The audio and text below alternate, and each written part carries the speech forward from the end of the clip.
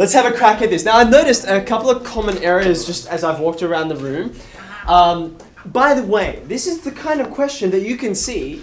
It takes one idea and it shows you in one fell swoop how all of the ideas that we've been, and skills that we've been separating out, they really are all about understanding and studying the one object, right? And when you put them all together, it does become a little more hard rather than, okay, factorize. Here's 100 questions to factorize. And then, you know, find the vertex. Here's 100 quadratics and find the vertex. When you get asked to do a successive bunch of different steps, that is harder, okay? So don't be too surprised if you're like, this is a challenge. It's meant to be a challenge, okay? Let's have a go.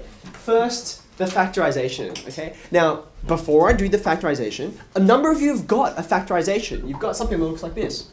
Something times something, okay? Now, what I'm going to suggest you do is before I show you what I'm about to do, look at your factorization. One of the great things about factorizing is you can always know whether you are right or not.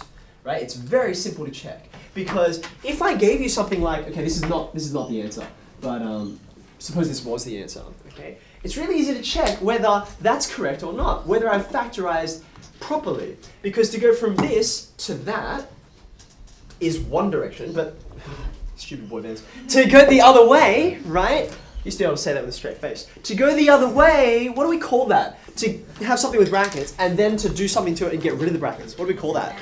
We call it expanding, right? And expanding is easy. We're very good at it. What's the expansion of this? Help me out. You'd go x and then you multiply by these two terms. So you get x squared plus 2x, right? And then you've done the x, so now you do the -1. That it's going to be minus x minus 2. You can do a little bit of simplifying there, which gives you this, right? In case you've never seen this metaphor before, the way I think about it is it's like, you know, a pair of people coming to someone else's house, right? So this guy, he says hi to both people, right? Because otherwise, that's just rude, like to say hi to one person and say, hey, I'm going to ignore you, sorry, right? The first person says hi to both, and then the second person also says hi to both because they're very polite, right? Now, clearly, this is not the factorization of this, because I expanded and I didn't get back what I wanted. So I want you to check your factorization. See if it expands and it gives you what you expect. Okay. Now, there's my prelude. How are we going to do this? We're usually searching for a pair of numbers, right? This is not monic because there's a 2 out the front. So what kind of pair of numbers, what does my pair of numbers do? What are we searching for? What do the pair of numbers add to in this case? They add to this number in the middle, -5, -5. Okay. What do the pair of numbers multiply to? Something times something equals -14. Right? Yeah. You okay with that? Okay. Now, what pair of numbers is going to do this? 14, when you factorize it, there are only 1, 2, 3, 4 factors for the number 14. What are the factors? You compare them up. Just think about positives. Don't worry about the negative for a second. I can do 2 and 7, and I can do, what's the other option? 1 and 14, okay? Now, which of these is going to give me a sum of -5? Now I have to put some signs in here. Oh, it's 2 and 7. It's going to be, it's going to be 2 and 7. Which one's negative? Negative. -7, right? So if I go 2 and -7 in there, okay, in fact, it's actually the numbers that you have here, because I made this up on the fly, so I had to make an easy example. Dinesh. Is it just a -7 because it's a -7 in the equation, or is -7 because it's a bigger number, you have to make a bigger number minus? Okay, so it's a -7, not necessarily because of this, right? I could have swapped these around and it'd still be multiplying to -14. So, for instance, I could have written this question. -2x squared minus 5x plus 7. Just look at that for a second. Do you see if I redid this exercise, my numbers still have to add to -5. Do you see that? And the numbers still have to multiply to -14. Do you see that? Okay. But now the numbers I want are still going to be 2 and -7, despite the fact that I have a +7 there, right?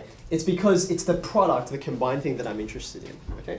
So let me get rid of that so we don't confuse ourselves. We've got 2 plus -7 and then 2 times -7. It works, doesn't it?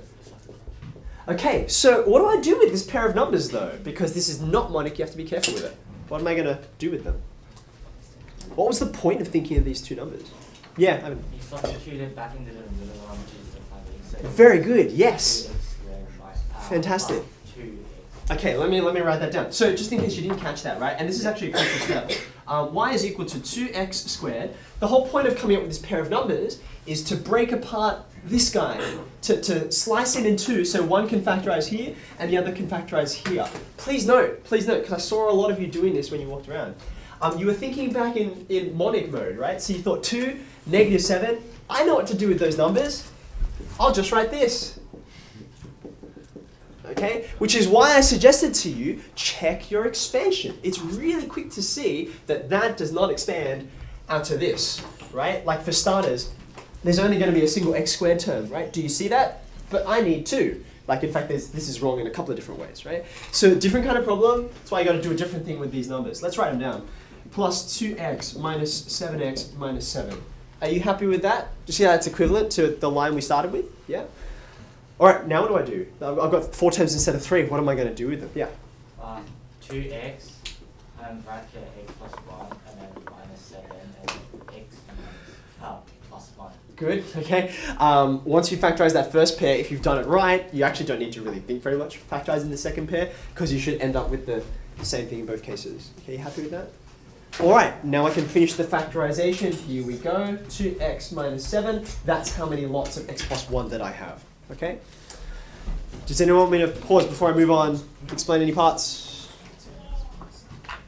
Okay, that was part A. Part B falls out pretty quickly from that. In fact, some of you might have done part B without even thinking, which is to solve for when y equals 0. That will give you the roots, right? So you might be able to just read those numbers off for me. When y, which is the left-hand side, when it's 0, what x values am I going to get out of that?